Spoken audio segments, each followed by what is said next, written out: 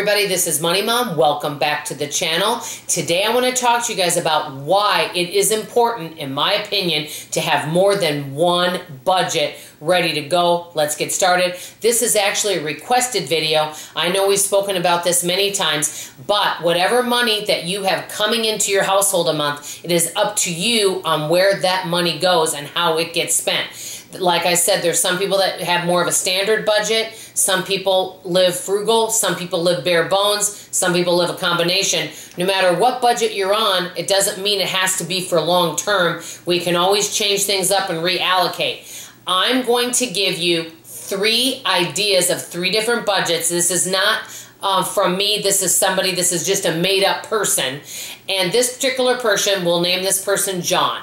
John, after taxes, brings home $3,500 a month. John has a $5,000 credit card debt. And the reason why John has a credit card debt is because sometimes with his income, after he spent it all, he doesn't have enough to allow for, oh, I need 2 new tires on the car, I need a car repair, oh, a dental appointment wasn't covered by insurance, that type of thing. And so he ends up having to put it on his credit card. I'm going to go over what his current standard budget is. Then I'm going to go over his frugal budget where he's saving some money. And then I'm going to go over bare bones. And I'm going to tell you how much John has left over at the end of the month. And this is just, like I said, a make-believe budget, but it at least gives us some ideas. I know that I am way more frugal than I was 3 years ago, but I know I can always improve, and I know I say this to you guys all the time. You can either cut expenses, make more money, or do a combination of both. I actually like the combination of both, but I do have to agree keeping your bills on the lower side is really good, especially if for some reason you do lose your job and the next job you're not making as much. And I know a lot of people that's happened to, where maybe they were making $50,000, they were out of work for 6 months, they had an emergency fund, but their new job they're only making $35,000. And maybe what their current budget was off the $50,000. That's why it's important to live below our means. So let me start with the standard budget that John is living on. So John lives out on his own. His family does not live in town. He does have a career. His rent, and he makes $3,500 a month after taxes. His rent is $1,000. His electric and water are $100. Cell phone bill, $100. Cable, TV, internet, $150. His car payment's $400. Health insurance with life insurance is $100 a month. He spends $100 on gas, $130 on car insurance. He spends $300 a month on groceries because, you know, he likes convenience foods and he doesn't like to cook a lot. And he, you know, stops and picks things up, and he just picks up whatever he wants without looking at prices. His entertainment, which would be going out to eat, movies, anything, going to the bar, nightclub, whatever he might want to do, he spends about $300. Miscellaneous, could be clothes, it could be anything, just anything he wants to buy. It could be a game. He likes video games, for example. He spends about $500. So John has $320 left over, and he's putting some of that towards his credit card, but he figures that is not enough, and it's not getting his credit card balance down quick enough. So he says, you know, I'm going to save some money. So I'm going to go to the frugal budget. Rent, you know, he's not able to live with his family, so he spends $1,000 a month on a 1-bedroom apartment.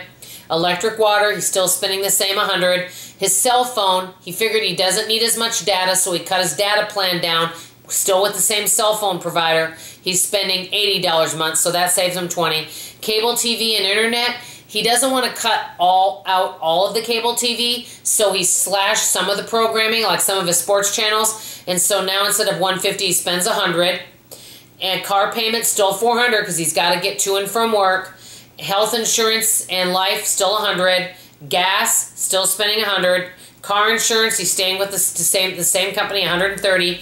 Groceries, he made just a few changes. He's basically just shopping once a week, but he's still buying convenience foods. He spends about $250 a month on groceries. Entertainment, he thought, you know what? I'm going to cut back on a little bit of my entertainment, so I'm going to give myself a budget of $200.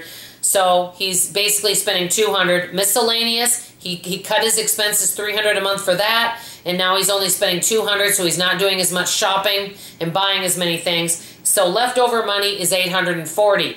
Much better, and he's feeling good about it, but he really wants to become debt-free. Now, he still has that car payment, but he does have to get to and from work. He has a really good car. It's a new car. He does not want to sell it at this point. And he sometimes, you know, he is a little ways from work, so he is not willing to get rid of that, but he doesn't want to have the credit card debt.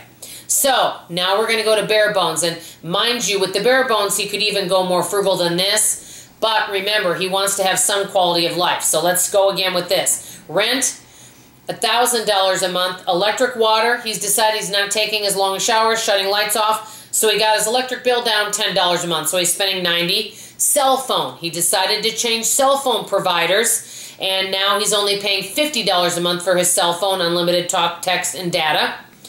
Cable TV, he decided, you know what, I can better use my time and use my internet for entertainment. So I'm going to cut out all the cable TV and just have internet. So he spends $50 a month for internet. Car payment, he still has to pay the $400 a month for car payment. Health insurance is $100. Gas, he's not driving around as much. And he hasn't cut a lot out, but he's spending about $80 a month on gas. Car insurance, he found a little bit better of a deal, and so he found car insurance because he does have a good driving record for $100 a month versus $130. Groceries, he's now doing meal prep. He's taking one day, instead of going out to the nightclubs and going out to eat and entertaining, he's spending one day a week doing meal prep for the whole week. And now he's only spending $200 a month. Entertainment, he doesn't want to cut out all going out and eating and going out to movies and such. But he's taken his entertainment from $300 to $200 to now $50. This way he can eat a couple meals out, go to a movie, and have something to look forward to. But guess what? One month he didn't do that at all, and he took that $50 and put it towards his credit card. Next, miscellaneous, he's allowing himself $100. So left over, he has $1,270 a month left over. So what he's decided to do is take $1,000 of that and put it towards his credit card, and the $270 he's putting in kind of an emergency type fund, so that way if something goes on with his car, he needs a new tire or battery or something, he has some money to fall back on. So as you can see, pretty soon here, in about, you know, less than 6 months, he'll have that credit card paid, and then by that time he can really build his savings and build his investments. This is just one example. We can't change the past, and maybe we're not ready to make rapid budget decisions, but remember, every little small manageable step we can make a big difference. And when you start seeing results in some of the things you're doing, it gets you excited, and then you want to see what else you can do to improve. But I always recommend starting out small. That is just in my personal opinion. So this is just an example of a budget. If you have any feedback on this, let me know in the comments below. And that's all I have to say for now. And soon I'll be showing you a revised budget of our family. That's all for now. I love you, I appreciate you, and I'll see you on the next video. Bye-bye.